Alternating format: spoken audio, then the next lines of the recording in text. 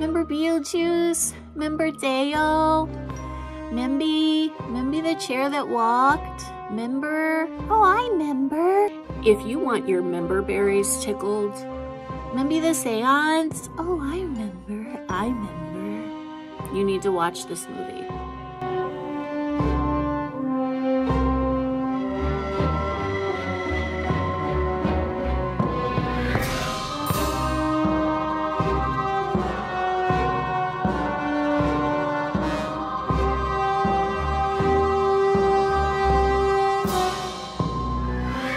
Well, hello, and welcome back to Booze Reviews. Well, hello, and welcome back to Booze Reviews, where I, Aunt Boo Boo, drink some booze, and I reviews movies.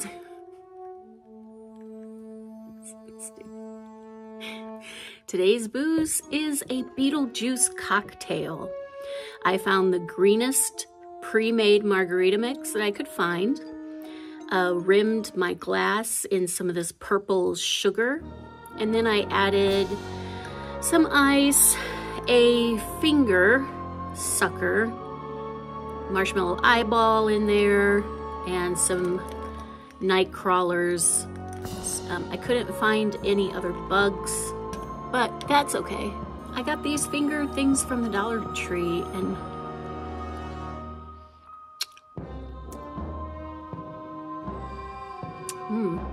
okay, that's not bad.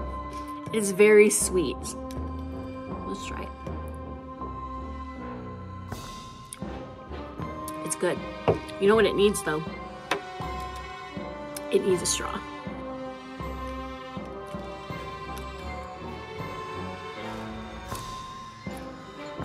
Oh yeah, I really like this finger. You think if I put this in the thumbnail, I'll get more subscribers? I can take the whole thing in my mouth. Today's movie is Beetlejuice, the long-anticipated sequel to Footloose. Oh, kidding. Beetlejuice. With a running time of 1 hour and 45 minutes, this movie is still out in theaters if you want to go see it at the theater, which is where I saw it today. It was only $6. My local theater has movies on Tuesdays for only $6. So I went by myself to see this movie. It was a big moment for me. Directed, of course, by Tim Burton. It stars Michael Keaton. Michael Keaton is 73 years old. And he can get it. He's my Batman. Now, forever will be my Batman. He can get it. It also stars Winona Ryder and Catherine O'Hara. And Catherine O'Hara is marvelous. And who doubts it? It also stars Jenna Ortega, Justin Theroux, Willem Dafoe, and Monica Bellucci, and newcomer Arthur Conti. So Beetlejuice is getting a lot of flack. I promise I'm not going to do that again. This movie is getting mixed reviews for good reason. It just seems like people aren't loving it. And I would say the same. I didn't love it, but I didn't hate it either. You will for sure have your member berries tickled nicely by this movie, okay? If you fondly remember the original one, who doesn't? The original Beetlejuice was so good. And we have been waiting for this sequel for a really long time. I think they waited too long. I think they waited too long to give us a sequel. There are pros and cons of this, just like every movie. I don't know. It's hard for me to say because I'm so in love with Michael Keaton that I don't think he can do anything wrong. Have you ever seen Pacific Heights? You have got to watch Pacific Heights. That shit is scary. He was a psychopath in that movie. It was so scary. So everyone's back for Beetlejuice, except because Gina Davis and Alec Baldwin look completely different now. Also, Alec Baldwin may or may not be a murderer, so there's that. And ghosts don't age, so you can't bring them back because they will look completely, I mean, ghosts don't get plastic surgery, right? But Michael Keaton, because he looked dead in the first one, he looks exactly the same. The only difference is it's been 30-something years since he originally did this role. In the first one, he was a little more animated. He moved a lot more.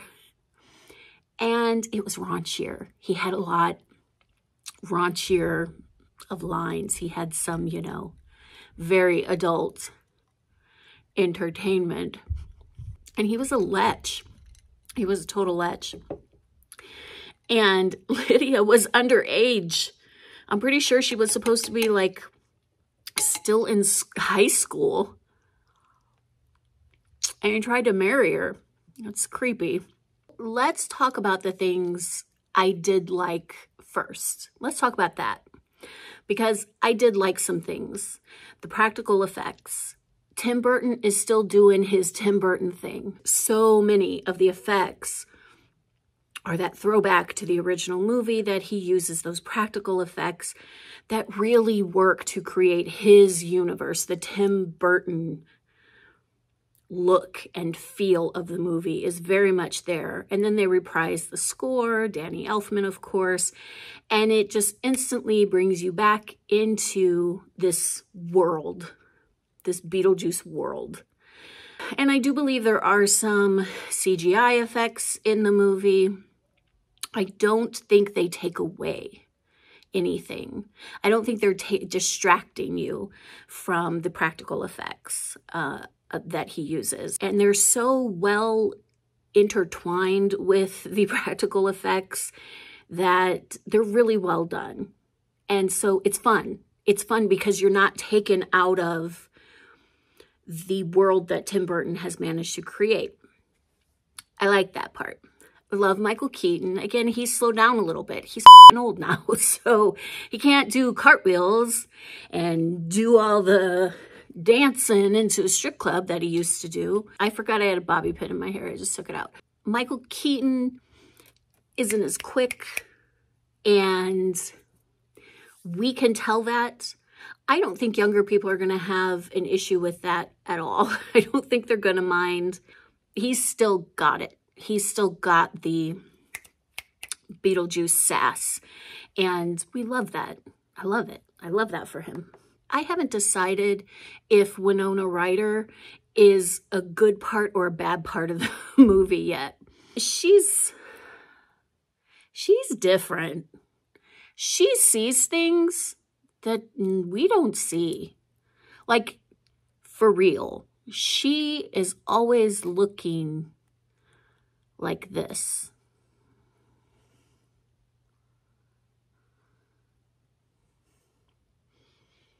She's seen fairies or green little goblins or something all the time.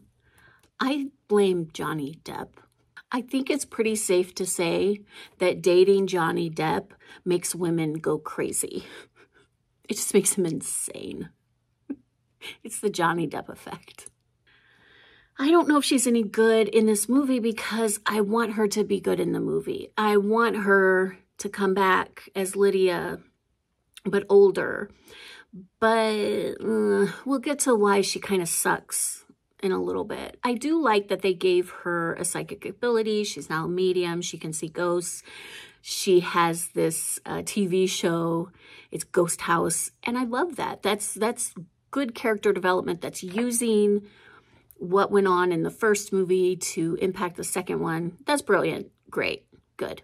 Okay, Catherine O'Hara, of course, she's amazing and everything. I like that they didn't try to bring Jeffrey Jones back actually. but they did bring his character back in a weird way. That's going to be on the stuff that I don't like. I like Jenna Ortega. She has a creepy face and a creepy little body. It's like a tiny body and a giant creepy face. But she can act. And she's making some very strategic career moves right now. And you think, oh, she's backing herself into a corner. She's going to get typecast because she's been in Scream. She's been in Wednesday. And now she's in this Beetlejuice movie. But I think she's setting us up. I think she's setting us up so that in a few years, mark my words, come back to this video in a few years when Jenna Ortega is being nominated for an Oscar.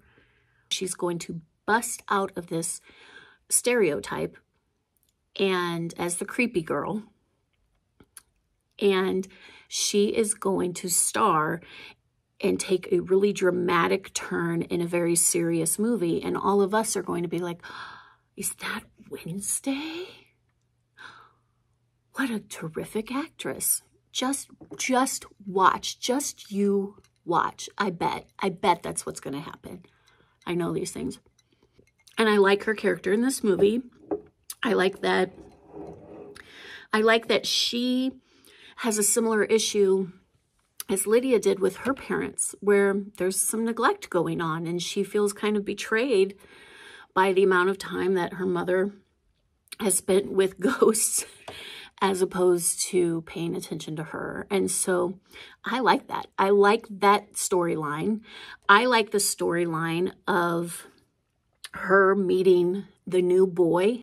I actually like the character of the kid that she ends up meeting and then their plot line. That would have been enough. That would have been enough for me if the whole movie would have been, should have been, that one plot. There are some major problems that I have with the movie, which I'm sure everyone has these problems with it. It's too convoluted. There's too much going on, and there's too many characters.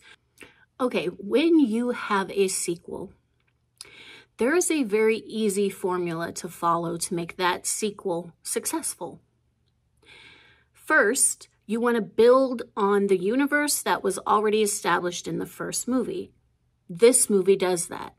It builds on the universe that Tim Burton created of the underworld and the afterlife, and it makes it really cool. We get more scenes, we get more information about what the afterlife holds, and we get a lot more cool practical effects and special effects. That's great. The second part of the formula is you introduce a new character, which they did in Jenna Ortega's character, and she is the daughter of Winona Ryder. She is Lydia's daughter, and her father died a while ago, and so Lydia is a single mother raising. Her name is Astrid. Jenna Ortega's character is Astrid. And so in introducing this new character, okay, check. And then you up the emotional stakes of the hero and you give them a quest, a conflict to overcome, something that ups the emotional stakes of what they're doing. And this did that too by sending Lydia's daughter into the underworld. And Lydia has to go rescue her. That should have been the entire movie. That plot is all we really needed. Because Jenna Ortega is a good enough actress to carry that storyline. So is Michael Keaton. I'm going to give Winona Ryder a pass, even though she's got crazy eyeballs. And most of her character is annoying because she lets her daughter make her feel bad. And then she ends up just moping. She's just a mope. She's just walking around with this mopey, sad ass face on her face. Bath salts? Is it bath salts that Winona Ryder is on? I think it's bath salts. It's got to be bath salts that make your eyes that way. I would have taken out Monica Bellucci, even though the effects of her character are really cool. Her plot isn't bad, but it's too much. I think they could have saved that whole storyline and embellished on it and made it better and richer, made her a better kind of character. But she's Beetlejuice's soul-sucking ex. Don't we all have one of those? I think I am one of those, actually. Sorry. She's a real-life Sally. And Tim Burton wanted a character, I'm sure, who fell apart and stapled herself back together like a human Sally. And Monica Bellucci is fine, and she's beautiful, and she's a good actress. I don't even remember any of her lines except, "Where's Beetlejuice? Where's Beetlejuice?" So she's looking for Beetlejuice because she needs to suck his soul so she can have eternal life. That plot doesn't really go anywhere either. And I feel like it doesn't really come to a satisfying end either. So I don't really dig it, even though I like her and I like the special effects they use on her. Could have done completely without her. Save her for the third Beetlejuice, Beetlejuice, Beetlejuice. Do you think Michael Keaton would show up if I said his name 3 times? Michael Keaton, Michael Keaton, Michael Keaton. Don't go chasing waterfalls. I don't care if he's slowed down. You just lay there, Michael Keaton. You let Aunt Boo do all the work. Things I don't like about the movie, yeah, there's too many characters, and it's too convoluted a plot. Too much is too much. Remember the Exorcist movie that came out last year? That was my very first booze reviews. Oh, time goes so fast when you're having fun. That movie was a prime example of more is just more, and arguably more is oftentimes terrible. It just makes something worse the more you pile into it. Kind of like this drink. I don't think I needed any of this shit that's in this drink, and I think it's going to give me a diabetic coma. But sometimes more is just worse. And so even though I love Monica Bellucci, I love Willem Dafoe, and honestly, he can come in any movie and I would watch it. Oh my God, let me rephrase that. Oh God, oh man. He can cameo or guest star in any movie and I would watch it. Ew. He could have been a great side character, but again, the plot interwoven with what's going on with Beetlejuice's soul-sucking ex, it just didn't work for me. And Justin Theroux, maybe keep his character in, but make him a lot less. Give him a lot less screen time. Make him a lot less of a main character, because he had a lot of screen time for someone that's not a very important character in this movie. And I did like the slimy guy who's trying to take the place of Lydia's ex-husband, but we didn't like him as a character. We knew he was creepy. And yeah, he just didn't need to be on the screen that long. We don't need the dad, who was arguably the least interesting character in Beetlejuice. We don't need him at all. He could have died years ago. And then the whole funeral could have just been Astrid's father. No one's really upset by the dad dying, except Catherine O'Hara's character. We could have made this a lot more, we could have upped the emotional ante of it by making a more relevant character die and attending his funeral. But Astrid's dad becomes this nothing character. She meets her dad again, and it's like a quick couple minute scene that doesn't have any real emotional resonance in it. It doesn't really even do anything. The way that they killed off Jeffrey Jones's character, which, okay, I'm just going to go into it. Jeffrey Jones, by the way, is not in this movie. That guy was charged with child bleep. So good. Don't even recognize that guy, okay? That guy's a f***ing creep. It's weird that they have him walking around, it's not him, it's his character, walking around half eaten by a shark. They said, we don't need that. Yeah, it was a cool effect. No, nobody needs this. That was weird. He should have died a long time ago. They dealt with that back then. And then the funeral that they're attending is Lydia's ex-husband, is Astrid's dad. That should have been the whole thing. Because they even die similarly. They're both like eaten by fish. It's weird. It's just lazy. I feel like it's just lazy writing. I feel like the big budget Hollywood movies like this, I think they feel like they're competing with a Netflix series, Disney Plus series, Hulu series, things like that, that have the space and the time to flesh out all these new characters, to really explore different storylines. And so they're like, in this 2-hour movie, let's just cram all the shit that we can into it. But what they don't realize is that even these Netflix series, there are plenty of throwaway episodes that are just filler. I don't think that having a longer running time for anything leads to better character development. You can still have really well drawn out characters, especially when they're coming back, especially in a sequel. You have all the time in the world now. You don't have to recreate ideas and worlds. You already have the universe that you created in the first one.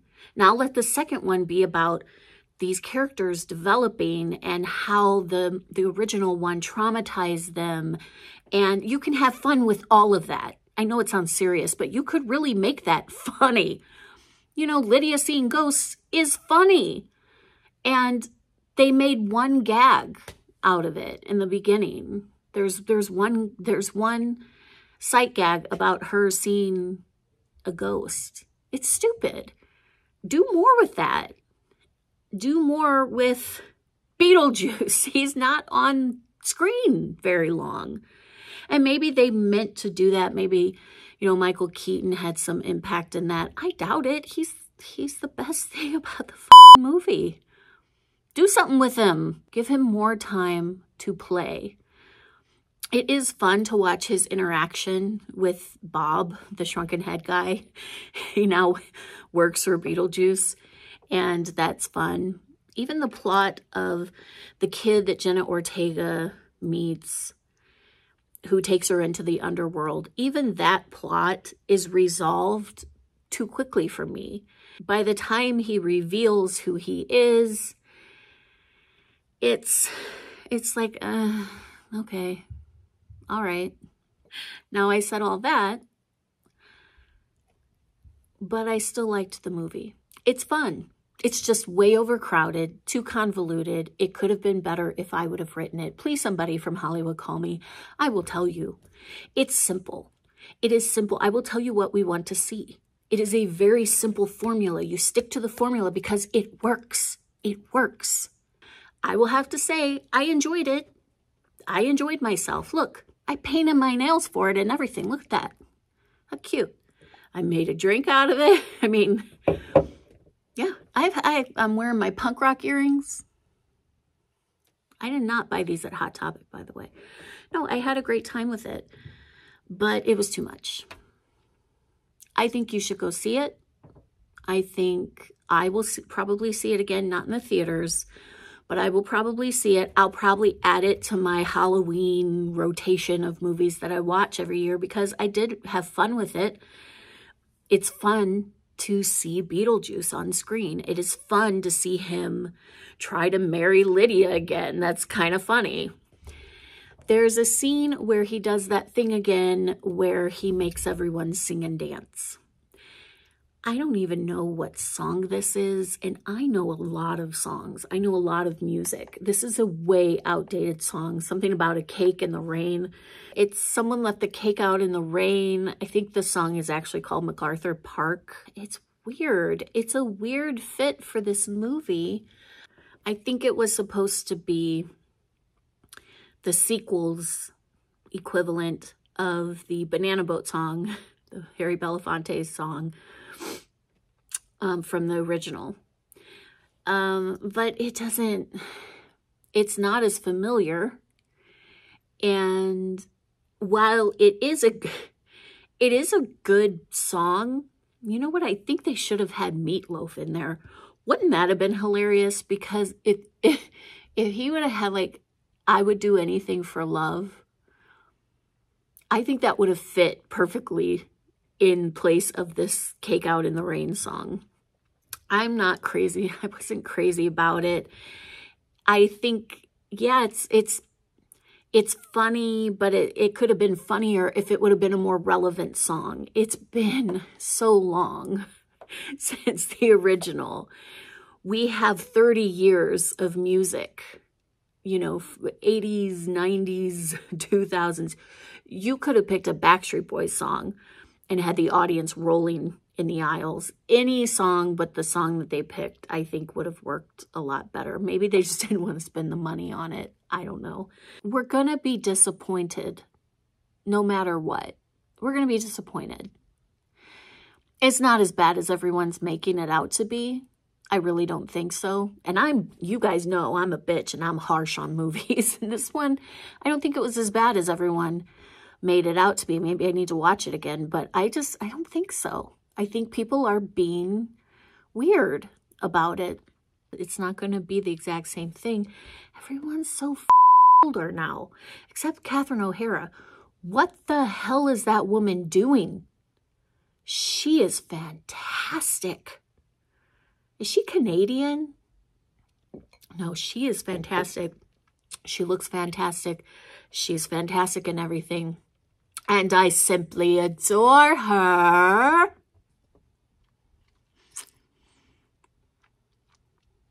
So that's it.